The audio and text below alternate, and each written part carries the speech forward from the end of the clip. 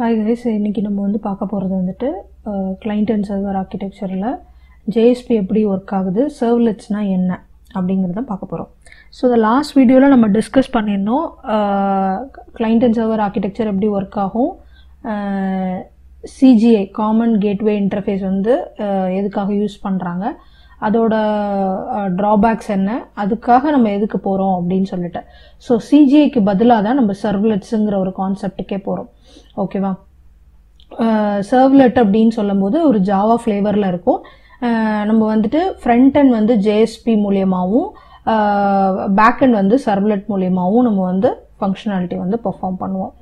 இப்போ வந்து இந்த செஷன்ல என்ன பார்க்க போறோம் அப்படினா ஒரு JSPங்கற ஃபைல் வந்து எப்படி இருக்கும், அந்த ஃபைல் மூலமா நான் ஒரு Servlet ஃபைலை வந்து எப்படி நான் இன்டராக்ட் பண்ணுவேன், Servlet ஃபைல் எப்படி இருக்கும், Servlet ஃபைல் வந்து எப்படி வந்து ஒரு JSP ஓட இன்டராக்ட் பண்ணும் அப்படிங்கறது ஒரு சிம்பிள் JSP Servlet ப்ரோக்ராம் மூலமா நம்ம பார்க்க போறோம்.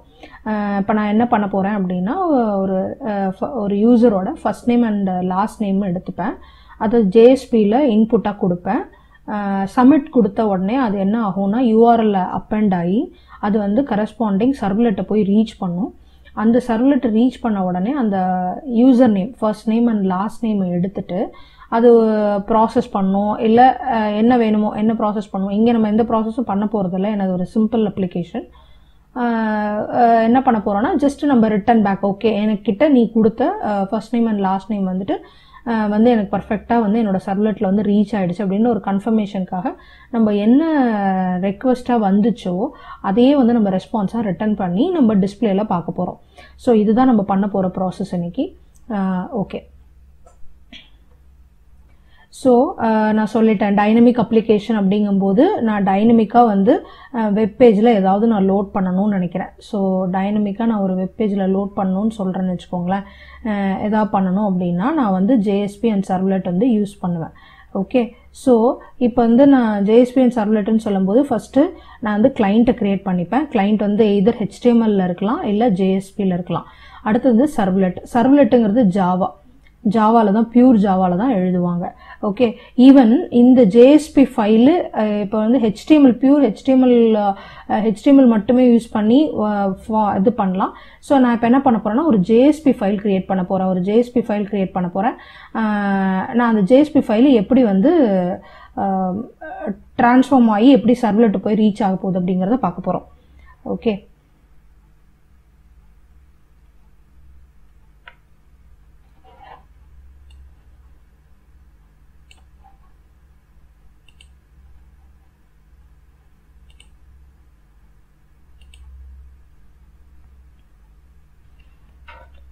ஓகே, இப்போ வந்துட்டு நான் என்ன சொல்றேன் அப்படின்னா நான் ஒரு JSP ஃபைல் எழுத போறேன். அதை ப்ரௌசர்லேருந்து என்னோட ப்ரௌசர்லேருந்து நான் வந்து கொடுக்க போறேன், JSP ஃபைலை கொடுக்க போறேன். ஸோ இந்த JSP ஃபைல் ஃபர்ஸ்ட் என்னவாகும், .jsp my JSP அப்படின்னு சொல்லிட்டு ஒரு ஃபைல் நேம் இருக்க போகுது. இது என்னவாக போகுது அப்படின்னா ஃபர்ஸ்ட் என்னன்னா கம்பைல் பண்ண உடனே என்ன ஆயிடும் அப்படின்னா my JSP.javaவா கன்வெர்ட் ஆயிடும். ஓகே, ஜாவா ஃபைலா கன்வெர்ட் ஆயிடும். ஜாவா ஃபைல்னா உங்களுக்கு தெரியும். Okay, so Java file convert ஆயிடும். நான் இது வந்து ஃபர்ஸ்ட் டிரான்ஸ்லேட்டட் டு எதுவா ஜாவா ஃபைலா டிரான்ஸ்லேட் ஆயிடும். அப்புறம் வந்துட்டு இது வந்து என்னவாகும் அப்படின்னா கம்பைல் பண்ண உடனே என்ன ஆகும் அப்படின்னா பைட் கோடா மாறிடும். ஓகே, யூஷுவல் திஸ் ப்ராசஸ் வந்து காமன், ஜாவானாலே காமன் ப்ராசஸ். ஒரு ஜாவா ஃபைல் இருக்குன்னா நான் கம்பைல் பண்ண உடனே என்ன ஆயிரும், கம்பைல் பண்ண உடனே வந்து பைட் கோடா மாறிடும். பைட் கோடை வச்சுதான் நம்ம என்ன பண்ண போறோம் அப்படின்னா JVMல லோட் பண்ணுவோம். இங்க JVM சேம் JVMல தான் லோட் ஆக போகுது. ஸோ இது என்ன ஃபர்தரா என்ன ஆகும்னா Servlet ஆக்ட் பண்ண போகுது. ஓகே, ஸோ இதுதான் வந்து லைஃப் சைக்கிள் ஆஃப் JSP. நீங்க எந்த JSP ஃபைல் கொடுத்தாலும் ஃபர்ஸ்ட் வந்து ஜாவா ஃபைலா கன்வெர்ட் ஆயிட்டு அதுக்கப்புறம் கம்பைல் பண்ணும்போது பைட் கோடா கன்வெர்ட் ஆகி அது Servletஆ ஒர்க் ஆகும். இப்போ நான் ஒரு Servlet ப்ரோக்ராம் எழுதுறேன்னா அது ஆட்டோமேட்டிக்கா ஃபர்ஸ்ட் ஜாவா எக்ஸ்டென்ஷன்ல தான் இருக்கும். ஸோ இந்த ப்ராசஸ் இருக்காது, இந்த ப்ராசஸ் வந்து இருக்காது. ஸோ டைரக்டா வந்து இந்த ப்ராசஸ் உங்களுக்கு எல்லாமே நடக்கும். ஓகே,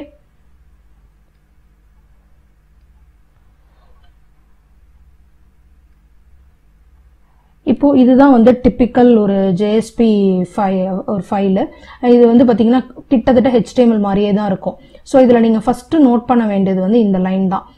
இதெல்லாம் வந்து காமன். இதெல்லாம் வந்துட்டு இதுல என்ன கொடுத்திருக்கேன் அப்படின்னா form action new servlet. So இதுதான் வந்துட்டு சர்வ்லெட்டோட நேம். ஓகே, ஸோ இன்புட் கொடுத்துருக்கேன், ஃபர்ஸ்ட் நேம்னு கொடுத்துருக்கேன், லாஸ்ட் நேம்னு கொடுத்துருக்கேன். ஓகே, லாஸ்ட் நேம்னு கொடுத்துருக்கேன். ஸோ இந்த ரெண்டு இன்புட்டையும் வாங்கிக்க போகுது யூசர் கிட்டேருந்து. ஓகே, நீங்க என்ன வேல்யூ கொடுக்குறீங்களோ இதுதான் வந்து ஃபார்ம் இன்புட். லாஸ்ட் செஷன்ல பார்த்திருப்போம், லாஸ்ட் வீடியோல பார்த்திருப்போம் ஃபார்ம் இன்புட்னா என்ன அப்படின்னு சொல்லிட்டு. ஸோ இது ரெண்டுத்தையும் இது பண்ண போறோம்.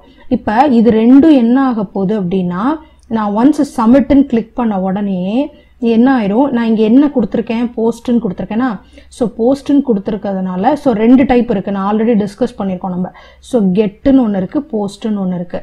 ஸோ கெட்டுன்னா இங்க வந்து எக்ஸ்பிளிசிட்டா வந்து உங்களோட வேல்யூஸ் வந்து இருக்கும்.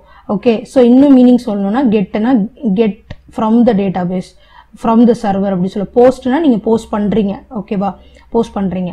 ஸோ இது நீங்க வந்து ரியல் ஆக்ஷனா பார்க்கணும்னா எக்ஸ்பிளிசிட்டா நீங்க கெட்டுன்னு கொடுத்தீங்கன்னா நீங்க என்ன ஃபார்ம் இன்புட் கொடுக்குறீங்களோ, என்ன ஃபார்ம் இன்புட் கொடுக்குறீங்களோ அது வந்து யூஆர்எல்ல அப்படியே அப்ரப்டா தெரியும். இப்போ வந்து போஸ்ட்னு சொன்னீங்கன்னா அது வந்து தெரியாது, எக்ஸ்பிளிசிட்டா தெரியாது. அது வந்து என்ன ஆகும், மெசேஜோட எம்பர்ட் ஆயிடும். எம்பர்ட் ஆயிட்டு உங்களுக்கு வந்து போயிடும், அந்த ஃபார்ம் பேராமீட்டர்ஸ் வந்து போயிடும். ஓகே, ஸோ இதுதான் வந்து இந்த JSP ஃபைலோட எக்ஸ்பிளனேஷன்.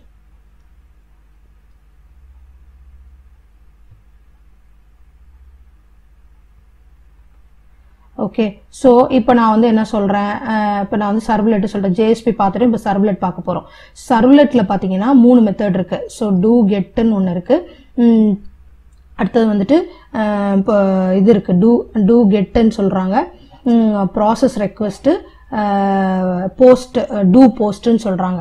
ஸோ இப்போ இந்த மூணுத்தையும் பார்த்தீங்கன்னா ஃபர்ஸ்ட் டூ கெஸ்ட்னு சொல்லும் போது இது வந்து இந்த 3 மெத்தடுமே சர்வ்லெட்குள்ள இருக்கும். இது 3 மெத்தடுமே சர்வ்லெட்குள்ள அவைலபிளா இருக்கும். இப்போ வந்து டூ கெட்னு சொன்னா நீங்க வந்து JSPல வந்து ஆக்ஷன்ல கெட்னு சொன்னீங்கன்னா இந்த மெத்தட் வந்து ட்ரிகர் ஆகும். இந்த மெத்தட் ட்ரிகர் ஆகி ப்ராசஸ் ரெக்வெஸ்ட்டை கால் பண்ணும். ஒருவேளை நான் வந்து JSPல வந்துட்டு ஆக்ஷன்ல போஸ்ட்னு கொடுக்குறேன் அப்படின்னா இப்போ என்ன பண்ணும், இதை கால் பண்ணும். இதை கால் பண்ணிட்டு இது வந்து கண்ட்ரோல ப்ராசஸ் ரெக்வெஸ்ட். ஸோ ப்ராசஸ் ரெக்வெஸ்ட்டுக்குள்ள தான் உங்களுக்கு மெயின் ஃபங்க்ஷனாலிட்டி எல்லாமே நடக்க போகுது. ஓகே, ஸோ ரெஸ்பான்ஸும் நீங்க இது மூலியமா தான் கொடுக்க போறீங்க. ரெஸ்பான்ஸ் ரெக்வெஸ்ட் கொடுக்கறதுக்கு ரெஸ்பான்ஸ் இது மூலியமா தான் கொடுக்க போறீங்க. ஓகே,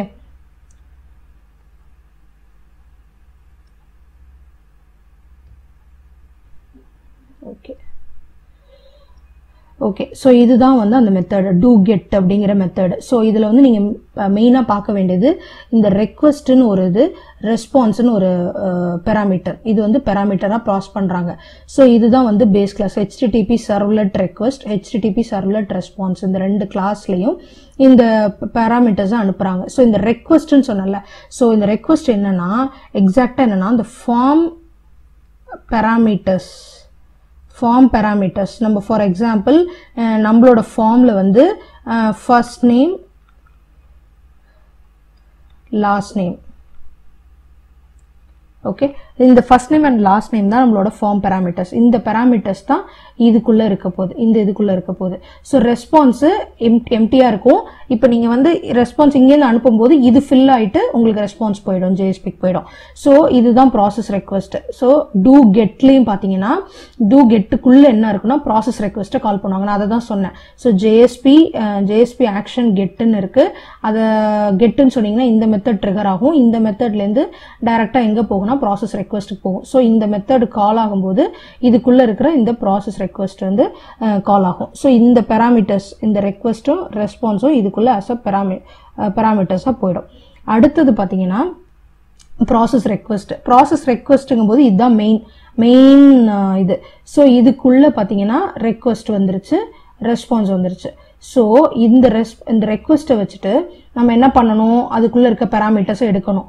ஸோ அதுக்கு என்ன பண்ணுவோம் அப்படின்னா கோட் நான் காட்டுறேன். ரெக்வெஸ்ட்டுக்குள்ள கெட் பேராமீட்டர்ஸ் அப்படின்ற ஒரு மெத்தட் இருக்கு. ஓகே, ஸோ இது ஆக்சுவலாக என்ன அப்படின்னா HTTP Servlet. ஓகே, சர்வ்லெட்டோட ரெக்வெஸ்ட் அப்படிங்கிற கிளாஸ், இது வந்து ஒரு கிளாஸ். ஓகே, இது ஒரு கிளாஸ். இந்த கிளாஸோட இன்ஸ்டன்ஸ் தான் இது ரெக்வெஸ்ட். இன்ஸ்டன்ஸ்னா ஆப்ஜெக்ட். ஓகே, இது வச்சு தான் நம்ம இதை கால் பண்ண முடியும். இதில் இருக்க மெத்தட்ஸ் எல்லாம் யூஸ் பண்ண முடியும். ஸோ இது ஒன் ஆஃப் த மெத்தட் வந்து கெட் பேராமீட்டர்ஸ். இந்த பேராமீட்டர்ஸை வச்சுட்டு நம்ம இங்கே என்ன ஃபார்ம் பேராமீட்டர்ஸ் கொடுத்தோமோ, நேம் என்ன நேம் கொடுத்தோமோ அதே நேமை வச்சு நம்ம வந்து இங்கே கால் பண்ணோம். So get parameters of first name அப்படின்னு சொன்னீங்கன்னா இந்த JSPல கொடுத்த JSPல என்ன கொடுத்துருக்கீங்களோ அது வந்து உங்களுக்கு எங்க ரீச் ஆயிடும் அப்படின்னா இங்க ரீச் ஆயிடும். அதே மாதிரி request dot get parameters last name அப்படின்னு கொடுத்தீங்கன்னா JSPல என்ன கொடுத்துருக்கீங்களோ அது இங்க வந்து வந்துடும். ஃபார் எக்ஸாம்பிள் ஜான் ஸ்மித்ன்னு கொடுத்துருக்கீங்க அப்படின்னா இங்க வந்து ஜான் ஸ்மித்ன்னு இந்த லோக்கல் வேரியபிள்ல சேவ் ஆயிடும். ஓகே, ஸோ அதை நீங்க அப்புறம் மேனிப்புலேட் பண்ணிக்கலாம். ஜான் ஸ்மித்ங்கிறத மாத்தலாம், என்ன வேணா பண்ணிக்கலாம். ஸோ அந்த ப்ராசஸ்லாம் எங்கே நடக்கும் அப்படின்னா இங்கே தான் நடக்கும். ஓகே, ஸோ அடுத்தது இது முடிஞ்சிருச்சு. இதுக்குள்ளே நம்ம என்ன பண்ண போகிறோம்னா இன்னொன்று அடுத்தது என்ன பண்ண போகிறோம்னா ரெஸ்பான்ஸை ஃபார்ம் பண்ணணும். ரெஸ்பான்ஸ் நம்ம என்ன மாதிரி ரெஸ்பான்ஸ், ஸோ அது என்ன டைப்பில் இருக்கும் அப்படின்னு. So response dot set content type. Okay, so இது வந்து HTML ஃபார்மேட்டில் இருக்க போகுது. ஸோ HTML ஃபார்மேட்டில் நம்ம ரெஸ்பான்ஸை அனுப்ப போகிறோம். Print writer out. ஸோ இந்த அவுட்டுங்கிற இன்ஸ்டன்ஸ் வச்சு தான் நம்ம என்ன பண்ண போகிறோம் HTML ஃபார்ம் பண்ண போகிறோம். ஸோ உள்ள இதுக்குள்ள கோடு எழுதணும். ஓகே, நெக்ஸ்ட் பார்த்தீங்கன்னா டூ போஸ்ட்டுங்கிறதும் டூ கெட்டுங்கிறதும் கிட்டத்தட்ட ஒன்று தான். ஸோ இது வந்து நம்ம அந்த எந்த மாதிரியான ஆக்ஷன் கொடுக்குறோம் அப்படின்னு சொல்லிட்டு, ஃபார் எக்ஸாம்பிள் நான் கெட்டுக்கு பதிலாக போஸ்ட் கொடுத்துருக்கேன் அப்படின்னு சொன்னால் ஸோ போஸ்ட் ஒர்க் ஆகும், இந்த மெத்தட் ஒர்க் ஆகும். ஸோ இங்கேயும் பார்த்தீங்கன்னா same request same response. So user வந்து இது யூஸ் பண்ணலாம், இது யூஸ் பண்ணலாம். ஸோ இங்கேயும் பார்த்தீங்கன்னா ப்ராசஸ் ரெக்வஸ்ட் தான் கால் ஆகுது. ஸோ அப்போ என்ன மீனிங், நான் டூ கெட்டுன்னு கொடுத்தேன்னா டூ கெட் ஒர்க் ஆகிட்டு அதுலேருந்து ப்ராசஸ் ரெக்வஸ்ட் வரும். நான் போஸ்ட்ன்னு சொன்னேன்னா போஸ்ட் ஒர்க் ஆகிட்டு டூ ரெக்வஸ்ட் ப்ராசஸ் ரெக்வஸ்ட் வந்து ஒர்க் ஆகும்.